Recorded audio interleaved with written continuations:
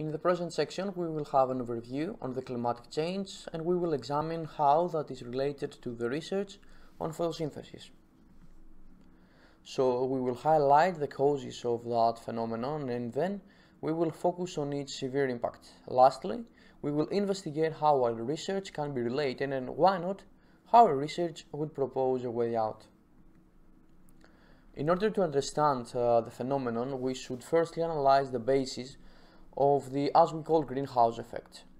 Briefly, as we can see on the schema, the sunlight approaches the Earth's surface and it is at that moment the greenhouse gases trap a part of that radiation and in that way they hit the lower layers of the atmosphere.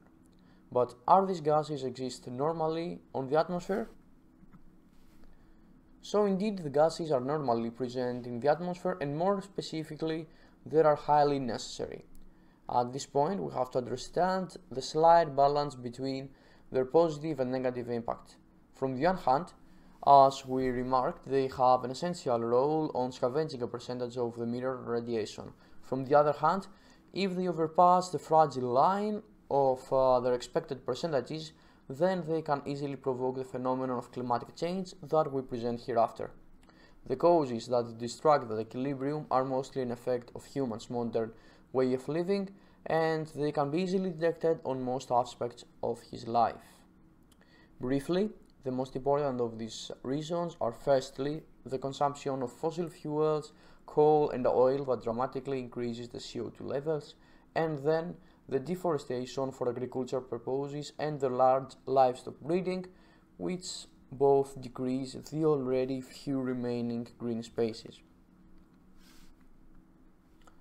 So in the following graph,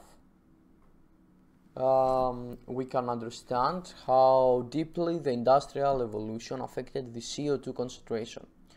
Since then, the humanity set a dramatically upwarding trend on CO2 levels, and then 50 years were enough to almost double the CO2 levels.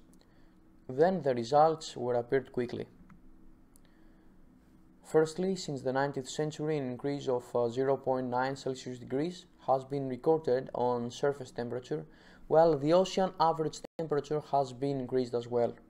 In simple terms, we could say that Earth got fever and that even a small increase on temperature has a huge impact. As a result of that temperature increase, we have an undoubtable change of the ice sheets. More specifically, Greenland loses 281 billion tons of ice annually, while on the same period Antarctica has 119 billion tons of ice loss.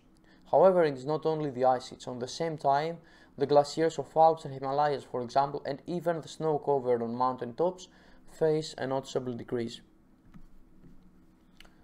Regarding the impact on the seas, we have to mention the fact of ocean acidification that may not be detectable directly by us, but for sure it affects the natural habitat for thousands of marine species. Moreover, the sea level faced a 20.32 cm rise, and extreme environmental events like hurricanes and floods happen more and more often. A result of the above reasons is that for the first time we recorded the term of environmental immigrant. Indeed, from New Zealand to Alaska there are a whole villages that have been forced to move out of their space. Realizing the described situation, several steps have been done in order to confront these issues. One of the latest examples is the conference which negotiated the Paris Agreement. This is a global agreement on the reduction of climatic change, the text of which represents a consensus of the representatives of the 196 parties attending it. The Paris Agreement's long-term goal is to keep the increase in global average temperature to well below 2 Celsius degrees above pre-industrial levels, and to limit the increase to 1.5 Celsius degrees, since they would substantially reduce the risk and effect of climatic change. It was in Copenhagen, developed countries pledged to give $100 billion a year to developing countries for climatic finance by the year 2020. Climatic change and agriculture are interrelated processes, both of which take place on a global scale. Climatic change affects agriculture in a number of ways, including through changes in average temperatures, rainfall, and climatic extremes like heat waves, changes in pests and diseases, changes in atmospheric carbon dioxide and ground level ozone concentrations. At the same time, agriculture, especially intensive agriculture, characterized by monocultures and aimed at feeding farm animals, is one that creates the highest amount of emissions of CO2. This quantity can be compared only to the sum total of the CO2 emitted by all forms of transportation. A last question is how our research could be connected with potential solutions, or we could think what could be the connection of two Nobel Prizes and how the planned research can provide a way out on the climatic change. The first reported Nobel Prize is the one at which actually indicates the problem of climatic change and highlights the actions that should be conducted. However, almost 40 years ago, the second Nobel Prize was nominated to an agronomist at that time. Borlaug was awarded for his research on the development of green evolution. With the new high-yielding varieties that he developed and introduced on Mexico, Pakistan and India, not only he managed to decrease effectively the problem of hunger, but on the same time he decreased the need of agricultural space and thus reduced the deforestation. So, it's a characteristic example of the solution that the research in that field can provide. To recapitulate, human activities and modern way of life continue to increase the problem.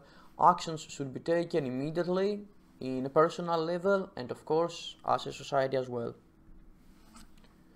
However, always on research there is a wider take-home message that we could think about. In the current situation, the remark is the following. As a person, we may not be always able to explain large-scale phenomena due to our limited point of view. For example, people did not understand roundness of Earth several centuries ago. Likewise, nowadays, there are people that doubt about climatic change. As a lifetime is a very short period, that does not let them to understand the bigger scale changes like temperature increase. However, science and research are always here to provide the needed facts and proofs.